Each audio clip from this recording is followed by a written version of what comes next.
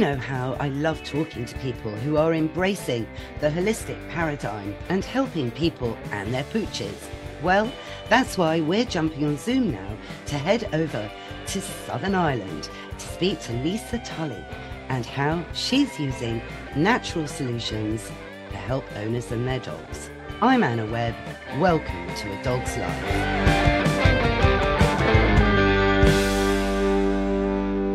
Lisa, welcome to A Dog's Life. Thanks so much, Anne. I'm delighted to be here. Well, I'm delighted you've joined because you reached out and I was just so fascinated by your website, and you've done quite a lot of radio work as well, talking about the healing work that you do. So, explain a little bit more about yourself. So I come originally from a science background. I studied chemistry and biology in university, and I thought I would end up in veterinary medicine. And I got accepted into vet schools, but the fees were so high that I ended up in pharmaceuticals with my science. So I ended up quite left brain. And I think I needed to experience that world a little bit before I flipped over into the more holistic side of life. Yeah, gosh, so you actually, right, so you worked in a pharmaceutical company. I did. I worked in London. I worked in London for 7 years, in and out of the major London hospitals there, working with consultants and professors. Right, gosh, that must have been extraordinary, actually. Very character building. Absolutely. And it means I have no fear of, white coats or dealing with doctors like vets nowadays who I work a lot with. It doesn't faze me. Yeah, it doesn't faze me. No, it's interesting because that whole psychology of the white coat, it creates such a barrier, I think, between, the normal people and the white coats on purpose in a way. Oh, absolutely. But I think that that's probably disintegrating a little bit because I suppose in my work, I experience a lot of sick animals that have popped out the other end now of veterinary care. And I've experienced it firsthand that people are quite disheartened with what vets have to offer these days. Yes, I concur. I concur. I feel it's very limited. I just wish vets would open out a little bit and be more integrative. Because in the study that I did, it was all about integrative medicine, so that, you would build in some of the modalities that, I know you're mad about, like traditional Chinese medicine and acupuncture, which is quite a household kind of word, isn't it? People understand, don't they, what acupuncture is, Lisa? Oh, yeah, absolutely. It's spread so far and wide, and people have had firsthand experience of it now, most people, whether for themselves or their animal friends. Yeah, absolutely. And I love the fact that you love TCM, traditional Chinese medicine, because it's something I've really pursued with my own dogs, actually, and recommended for clients to go and, see a qualified acupuncture vet. One of my dogs, Mr. Binks, he's only got one hip, you see, and I took him on as a rehome. So he's had so much acupuncture, you wouldn't believe it. Oh, you would believe it. And he's grand, he really is. He really whizzes around, even though he's only got one hip. But it helps not only physically, but emotionally, doesn't it? Acupuncture, working on an animal's meridians. Explain a bit more about that and the emotional context where, we've got Christmas coming up. Before we've got Christmas, we've got the start of the dreaded fireworks season. There's the change of the seasons going on at the moment. There's a lot of change, a lot of stress in the air at the moment, particularly with the cost of living crisis and you name it. And could acupuncture really work emotionally? So for me, when I work with the animals, I use the traditional Chinese medicine in the sense that I allow the animal to show me which meridians they have that's out of balance. Okay, because I flip it, I bring it up. I don't analyze the animals; they tell me what's going wrong. And that will include mental, emotional, physical, spiritual problems. It encompasses everything. because the way I work is that physical problems begin in the mental, emotional, or spiritual layers. So it just depends on how entrenched a problem is. And when it becomes more chronic and entrenched, it manifests as the physical condition. So the animals show me what meridians are out of balance, and then they show me what herbs, essential oils, or whatever flower essences they need to bring those specific meridians back into balance. So I would use a bit of acupressure, but mostly I would use them self-selecting. It's incredible. I know. Well, I've actually done a CPD course actually on self selection. Where there was this wonderful horse as the case study, and they presented the horse with a whole variety of different herbs, you know, in these kind of big dishes kind of thing, and it was extraordinary. So the horse actually selected, yeah. So I can't remember the herb he chose now off the top of my head, but it was extraordinary. And what is the actual term for this in animal terms, Lisa? It's called zoopharmacognosy. So that's a big scientific word. And when you break it down, zoo just basically means animals that know how to self-medicate. Yeah, it's brilliant, and it's really it's quite on trend. I don't like to use that phrase, but you know, there are CPD courses on this going around at the moment to raise awareness and help, you know, nutritionists and even behaviorists to, you know, combine more to their actual practice by really understanding that kind of animals know intuitively what to do. Yeah, I'm glad that it's spreading. Like you're based in the UK, so it is really big over there. Over here in Ireland, you still feel like a bit of a trailblazer. So we're just raising awareness about it more and more, and it never gets old. And what especially doesn't get old is how the animals respond and how their people are left kind of open-mouthed. You know, look at that.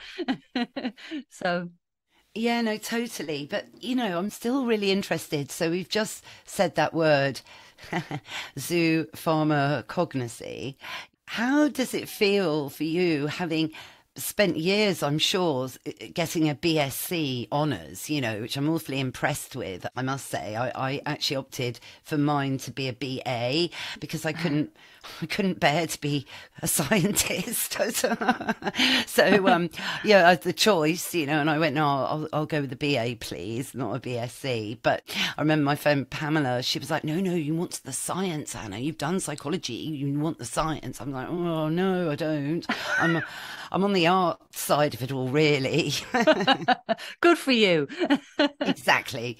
So, but how does it sit with you? And I mean, do you talk to any of your previous colleagues about this? You know, because it's quite a shift change, you know? Oh, it is a shift change. And, you know, I don't really speak to much of my previous colleagues about this. Who I speak to about it in depth and with great fun is my friends who are homeopathic vets. So they're very holistically minded anyway, and I've been introducing the idea of zoopharmacognosy to them, and they've actually taken it into their healing practice. So when they say identify say two possible homeopathic remedies for the animal and they're not quite sure, they'll then offer the homeopathic remedy for the animal to smell, and the animal will either start to mouth the bottle or lick their lips, so they know how to recognize the signs that the animal is saying yes to that specific remedy. So they use it all the time now. I love that because I use a lot of homeopathy. My vet is Barbara Jones from way up sort of north in Shropshire, Lisa, and she runs an organic dairy farm as well. She's amazing. I liken her to an earth mother, you know, because she really is all about the soil. And for her, until we fix the soil, you know, we're all doomed, you know, which in many ways is not wrong. So she's extraordinary. Yes. And I'm sure you've heard of her actually. She goes kind of beyond everything really. I trust her implicitly as well. And I think that's so important, isn't it? When you're working with someone, with your dog or your horse or your cat or parrot or whatever, you need to feel that trust and confidence. Oh, definitely. And what I love about vets like that is that they have both sides of the coin. They have, Yes. they have the science, but they have the holistic. So if they tell you use pharmaceuticals, I totally agree with it then, you know? Well, yeah, I mean, there's a place for Yeah. pharmaceuticals. There really is, but used, strategically. Exactly, exactly. So I'll trust when they say, I'll be like, oh, is it really time for pharmaceuticals? Okay. It's their last resort, not their go-to. Yes, exactly. But there is so much more choice, I think, on the holistic side of the fence. The grass is, I think, greener, but there's so many tools. Like, I know you use flower essences quite a lot in your practice. Yeah, yeah. Flower essences are pretty amazing. Again, animals can self-select them as well. But the way I love to work with flower essences is that when people come to me where there's a problem with their animal friend, often there's some level of human animal mirroring going on, where Mm. the animal is expressing something on behalf of their person that they need to look at. And that's where I actually work with the animal, and they will select essences for their person as well as essences for themselves or to share or whatever. And when I explain to people what set of essences, what the story that the essences tell, I said, your dog wants you to have these because they think this is going on. I have never, ever, ever had any one person say that's not right.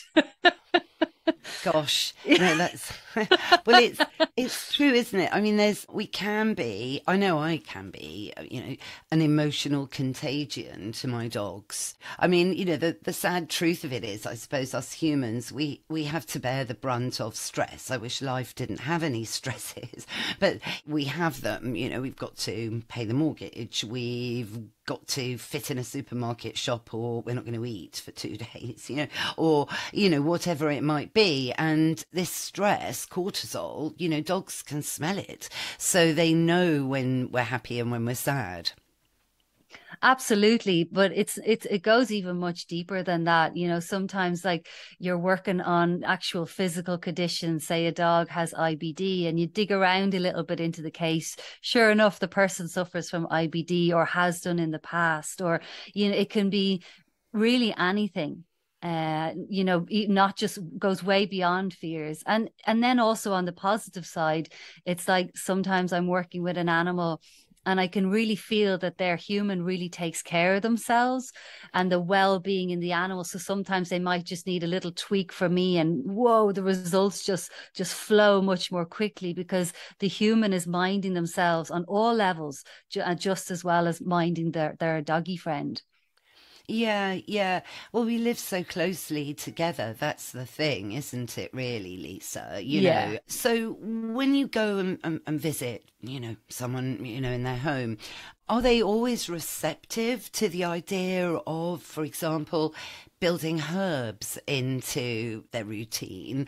Or are they more happy with something a little bit more concrete? Do you know what I mean? So yeah, like I guess it how I tailor what I offer is, first of all, I take a few things into consideration. How seriously ill is the animal? Because if somebody comes to me with a very seriously ill animal, they'll usually try anything I tell them to. But then I also factor in how much time or how busy the person is would be the next thing. So if the animal's not extremely ill, it's like, well, do I have a bit of give and take? So if the people are very, very busy, they mightn't have time to offer things on a self-selection basis. So that's when I might use things like flower essences that they just have to stroke into the coat and it's done, or a mixture of both as we go along. So people tend to be pretty bought in when I do a house visit based on anything I bring that I've initially intuited, because the animal responds so well. So I was at a dog there last week that's just been diagnosed with Cushing's, Mm. and I know that the dog needs a bit of milk thistle to cleanse the liver, amongst many other things. But whilst I was there, I put out a little, like a half a teaspoon of milk thistle powder, wetted it with a little bit of water, and put the plate down. And I said, watch this. this. And the dog went over and just licked it all up. And the person was just like, oh my God, she's such a fussy dog. I can't believe she just ate that. And I said, that's because her body needs it. So once you do that, boom, people believe. Yeah, yeah. Well, milk thistle is amazing. I mean, that is such a powerful herb, isn't it? Yeah, yeah, it really, really is. There's so many powerful herbs out there. But if you put down, like as you saw, I'm sure with the horse, if you put down 5 different herbs, the dog will only select the ones that they need. So they might only select 2 out of the 5, you know. So their herbs are very powerful, but then so is the innate animal wisdom, their body awareness. Yes, and that's something, of course, I think, over time we've lost, haven't we? With technologies kind of taking, well, totally is taking over with all these apps that tell you what to eat. I mean, it's very worrying. I'm not into it myself. Oh, yeah. It's like, we can't even find our left and right anymore. We need Google to tell us where to go. I know, I know. Oh my gosh, my sort of handyman, oh God, he made me laugh one day. We were in the garden and I don't know, we were talking about Google Maps, and putting in where you're going, and you see everybody, in London, they're just looking at their smartphones, following the path to wherever they're going, and I remember the days when you had an A to Z and you had to work it out, go backwards on, anyway, long story, but he just cracked this joke going, Anna, if they didn't have their smartphones, millennials would never find their way home. So I did laugh, actually. I did laugh. Little side thing. Going back a bit, what really interests me, actually, Lisa, is far more of this, I guess, psychic connection that you have. Because I think on your journey, you say that you've learnt from the animals and where you've been and experienced this. So have you been to Mongolia? Yes, yes. Yeah. Tell us more, please. You know where I'm going. Yeah, yeah. So well, there's a lady I work with here in Ireland, and she kind of helps me focus on what areas of my life. She's very psychic herself, and she kept saying I'd see her every 6 months for years, and she kept saying to me, Lisa, you're going to go to Mongolia. And I said, you said that last time, Carmel. And she's like, oh, did I? Because she forgets. And I was just like, how on earth am I going to get to Mongolia? Like, so I just forgot about it. And then I heard that there's a Mongolian shaman that comes to Ireland and does healings, and I just took a double take. I was like, excuse me, I have to meet this woman. So I went and had a healing session with her the next time she came to Ireland, because she was living in the UK at that time. And I just said to her, I want to come to Mongolia. And she's like, okay.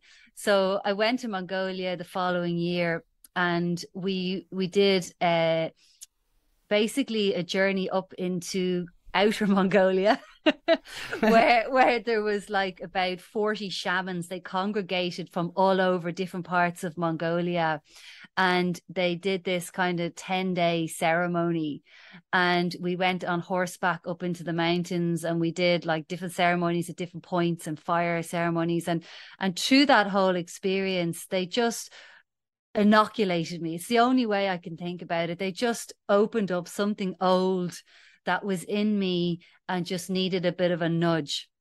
And it was amazing. Wow. I mean, I've got so these images in my head of sort of, Genghis Khan on horseback, and because isn't Mongolia quite near China, or is my geography completely wrong, Lisa? Yeah, it is. It's next door to China, Siberia, those kind of places. So Russia and China basically are, they're big neighbors.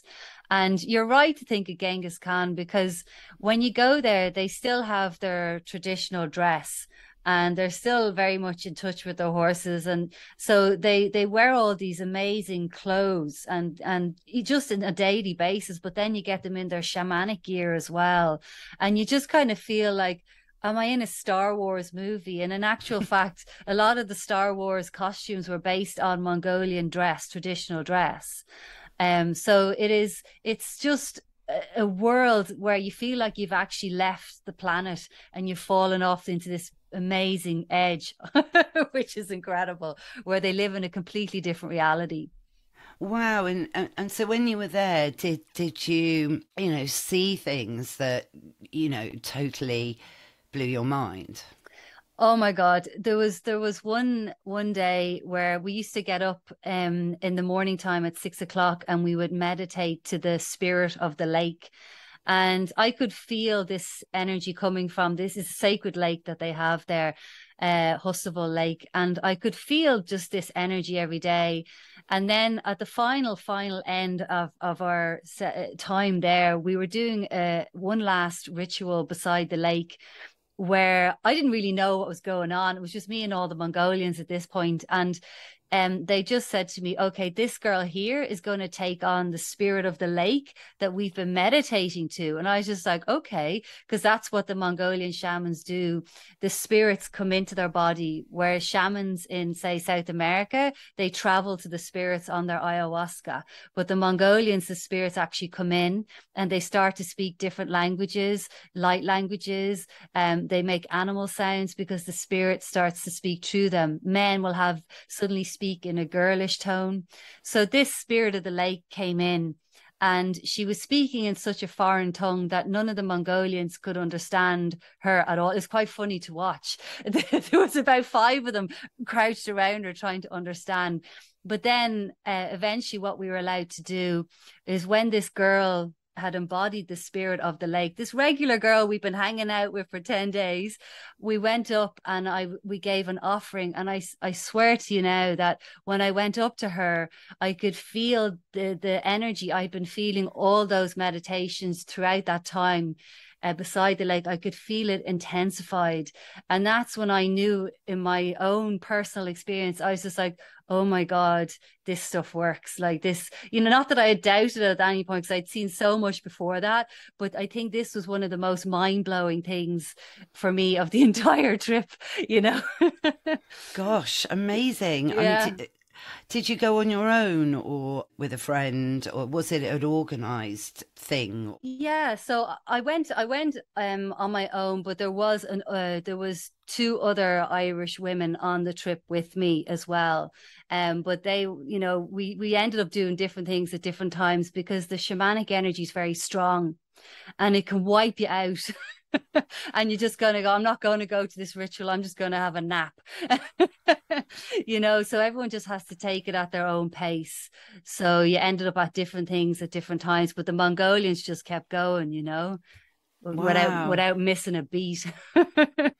So interesting. It seems that East and West are so diametrically opposed. When you think of things like in India, Ayurvedic medicine, for example, which again I love, it's all there, and it seems that we're just so restricted sometimes by the pharmaceutical world of the West. Oh my God, more than restricted, I'd say absolutely dominated. It's like you have to be so careful what words you use to in this kind of work, in this holistic work, so as not to, step on people's toes, and the might of the pharmaceutical industry that I know from the inside out. And I can say myself, when I worked in the pharmaceutical industry, that I was blindsided as well. I just thought, yes, my drug is the best drug, and yes, I'm really helping patients. And it's not until you pop out the other side of that, which my meditation practice caused me to do. And I realized, I was like, wow, how you just get this golden handshake. And that golden handshake is not just only for the pharmaceutical reps, it goes through across the entire industry. And naturally, it's going to spill into the, dare I say it, the medical industry as well. Well, yes, and the veterinary industry, Yeah. as well. This is the thing. I mean, it's extraordinary, but I really feel that at the moment, and there is a bit of a tide turning. People aren't I don't think, as intimidated if you mention herbs to them, for example, for say, fireworks, bonfire night, and for situations with stress like moving house. There's a lot, a lot of brands out there now focusing on pets. I bet you think this is really good. Oh yeah, I just think it's amazing all the things that people are starting to hunt for and find. Some of the herbs that, like, when you have fireworks season happening, people are starting to the fireworks are already starting to go off here in Ireland for Halloween. Mm. And so if people start to reach for the herbs now, they can really support and help their animals to stay a lot calmer. So would you like me to share some Yes. herbs that I Oh, could no, recommend? totally. No, I'd love that. Go on, 'cause Yeah. everyone listening will be eager to learn. Yeah, absolutely. So I want to give it on in kind of two ways. I want to do something that's really easy from your kitchen cupboard, and then I want to give you some suggestions for people that might also want to go a little bit deeper. So, because animals self-select their own herbs, if you reach into your kitchen cupboard and you take out your packet of organic ginger tea and your packet of organic peppermint tea, and you make up a cup of tea of each, and when it cools down, pour them into two separate bowls and leave them out and have plain water available as well. And watch your animal friend self select. If they want that ginger and if the fireworks are going off, the ginger really helps them kind of feel more self confident and feel more courageous within themselves. And then the peppermint tea, when we get nervous and when animals get nervous, it affects our digestive system because naturally the blood flow goes to the most important parts of the body to make a fight or flight run, which would be the heart, the lungs, and the extremities. So the digestive system loses blood flow. And we have all sorts of things like diarrhea and all that kind of stuff. So peppermint tea, they might select the peppermint tea to regulate their digestive system, which takes that hit when they feel really nervous. And another type of tea that you could use for is bog standard chamomile tea. Make them up that as well. Well, that's kind of the real known karma, isn't it? The along with, say, valerian root. What do you reckon to those herbs as well? Yeah, so valerian root is a really powerful herb that I use all the time. And I use valerian root. Valerian root is an extremely good painkiller. So it's not only for anxiety and deep anxiety, but it helps animals if they're old and arthritic. So if you get, like, say, if you buy some valerian herb, or again, you can get valerian tea bags. And what you can do is if you put some of the dry valerian herb out onto, say, a towel, and you allow the dog or even the cat or whoever you have, any little Furby, and they'll go up and they'll sniff that herb and they might even start to lick it up. And that's another way that they can self calm. And if they do self select it, just that simple act of empowering them to self select by making these herbs available, you reduce down their stress levels. You can also do this with herbs like lavender as well, or some organic hemp powder, which is becoming more widely available also. I love this. I get the empowering thing because, of course, so much, particularly with dogs, they there's a big wave in the behaviour movement, which you'll relate to. It's about letting your dog make the choices within reason, particularly in London when you've got big roads running by a park or whatever. You can't be, yes, it's fine to go out of that gate, just mind the double-decker bus. Yeah. So there has to be practical guidelines attached to it, but it is about letting dogs make choices and building their confidence in life generally, I think. Yeah, 100%. So if you're making these things available to them, then they just, and so also because if you have a dog in London, like, London, as you say, it's so built up. So I remember when I lived in London, one thing I really craved was grass and birds and, Yeah. it's just, so the animals crave that too. So by you bringing the herbs to them, you're bringing, an experience of nature to them in their house if you're living in a built up city. And it's giving you the owner empowerment in a way as well to kind of relax a bit, take a step back, let your Furby, as you call them, make the choice because they do know what they're doing rather than us panic and think, no, no, it's got to be this, actually think, no, hang on, I'm not totally in control here. This is a shared experience. You are my partner, my friend, my living sentient being, and so you should make your own choices. Yeah, that's it. And, one thing that's coming to my mind as you're speaking about that as well to share is that with the fireworks season coming up, there's an essential oil that probably a lot of people will already have in their homes, but if not, you can go out and grab a bottle of organic frankincense essential oil. And frankincense essential oil works to heal specific fears: fear of men, fear of cars, fear of fireworks, that kind of thing. So what they could do is they could just put 1 drop of the pure frankincense oil on a clean cloth and leave that clean cloth in a quiet corner of a room. Now, making sure the animal can come in and out of that room if they want to, so they can remove themselves from the aroma of the oil if they want to. And you might find that during fireworks season, some of the animals, if not a lot of them, may actually curl up beside that and just sniff the frankincense oil to relieve their stress. I didn't know about frankincense oil. That is so amazing. I'm going to get some. Yeah. Because it is important as well to stay calm yourself during, fireworks, and be as normal as possible and not think, oh no, they're kicking off now, just put the telly on. And, I always roast a chicken, actually. It's kind of just something I do. So to deflect with nice roast chicken smells permeating around the place, there's a lot of that, because like we were saying earlier, dogs pick up on our stress and then think, well, I've obviously got to be stressed out. She's going off her head. Oh, absolutely. Absolutely. So the more that we can, when we project and think about something, we're putting those thoughts and those ideas into our animal friends' minds. I mean, you just have to think about some of the work that Rupert Sheldrake's done. I know Rupert. I love Rupert. Yeah. So I know my producer's going to be raising his eyes now and going, oh, Anna, no, not more Rupert. It will always be favourite podcast episode. I've done quite a bit of radio with Rupert and everything. I know, and Rupert said I was a shaman, and oh gosh, it was so amazing. Listen again, everyone, to episode 1.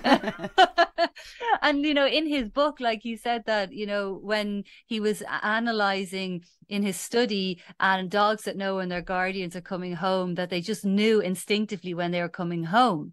And the cats, that whenever they tried to book in a cat visit to the vets, the cat would just disappear. Yes. Okay, because the cat reads your thoughts, so I think cats particularly, I know dogs do as well, but I've got a cat. When he's being a bit naughty and he's not coming in when I do my cat flap, I bang the cat flap 4 times, okay, and that's his recall.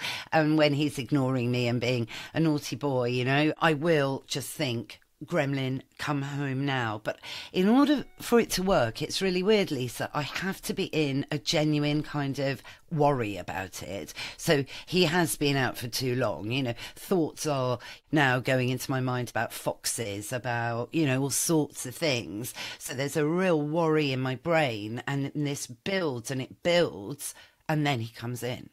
Wow. Yeah, he knows. I know. Yeah. Extraordinary, isn't it? So I love the thought of telepathy and, intention. I think so much can be done on intention. Yeah, that's it. Like, it's just about kind of revisiting what your fears are and just releasing them and having the intention to rise above them.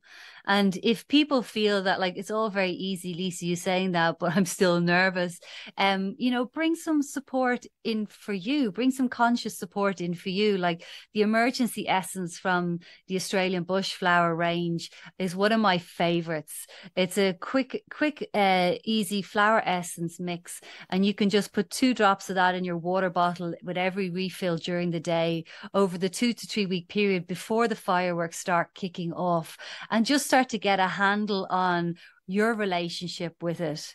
And then that'll rub off on the dog as well. He'll then feel that you're more stable in the situation, so therefore he or she has the ability then to be more stable if they can. You're not adding to the problem then.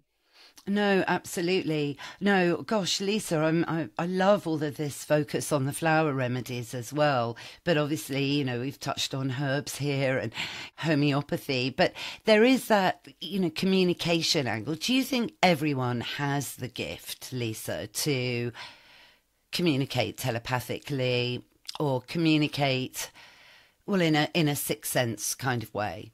100%.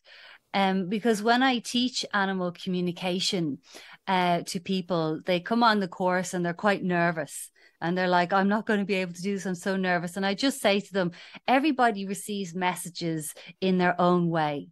You might hear thoughts like through telepathy, hear words, feel their feelings. They might send you images, colors, sensations, just a knowingness.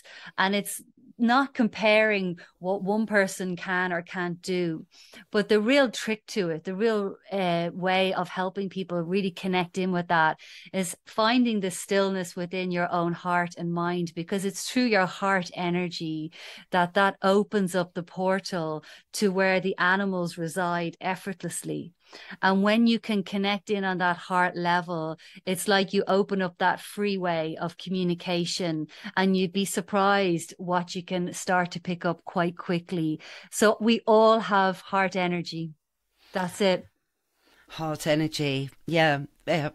And for that, you do have to feel quite relaxed. You can't be worrying about deadlines or other things, planning podcasts or whatever it might be. It's almost like being in the moment. Yeah. And isn't that the gift that the animals are giving us? They're telling us to slow down. If you really want to hear me and understand me, take care of yourself and slow down a bit. Yes, yes, certainly. I know, definitely. All of my gang tell me that every day. Oh, Lisa, gosh. So I've so enjoyed this conversation. Can I ask, with your Mongolian shamanism, how do you put that into practice in daily life? So it comes out when I need it to, when I'm told to bring it out. So I don't use it just willy-nilly. So when I'm connecting in with an animal and my spirit guides will say to me, get the drum out. So I have a Mongolian drum that the shamans gave me. And when I started, that drum has been blessed. So when I start to play that, it opens up the portals. So it's only for specific animals that I'm asked to do that. And I don't look for a pattern. I don't ask why this animal, but I know that then something needs to shift, whether that animal needs ancestral healing, past life healing, or their person, or this. It's basically, I know we're bringing in the big guns.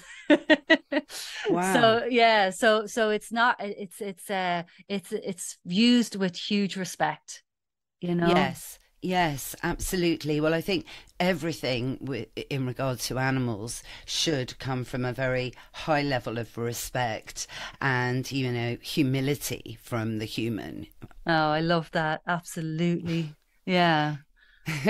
Well, Lisa, I really hope we can meet one day because I've loved this conversation very much. Oh, Really. yeah. I'd love to meet too. I just have to say, if people want to connect with me and maybe even learn from me, if they want to go to my website, it's animalhealing.ie. I can work on your animal wherever you are in the world through photos or in person. I can teach you how to do this stuff. And I also run monthly meditation sessions and educational sessions for people and their animals online as a membership program. So if that interests anybody, I'd love to hear from them. Gosh, well, it does interest me, and rest assured, Lisa, all of the links are in the show notes. Oh, so, brilliant. Thank you again. All right, thank you. That's our show, Mr. Binks. What did you think? Yes, it was interesting to learn about frankincense and how that aroma can really help calm. We should try it, Mr. Binks. And you're right, it is time for Woof of the Week. Never forget how simple it is to include some natural herbal remedies into your dog's routine at the moment to help with fireworks and, of course, Christmas coming up. Well, I hope you all enjoyed it. If you did, go on, rate and review the show wherever you tune into your podcasts. Thanks again, of course, to Lisa Tully, and all the links are in our show notes. Thanks, of course, to Mike Hanson, my producer, and find out more about him at Pod People UK. And for me, I'm at Anna Webb Dogs. What's that, Mr. Binks? You're right, we will be back in your feed next Sunday. So why don't you subscribe now? You can learn about all our other features as well, like our Patreon service. We'll be back in your feed next week. Bye for now.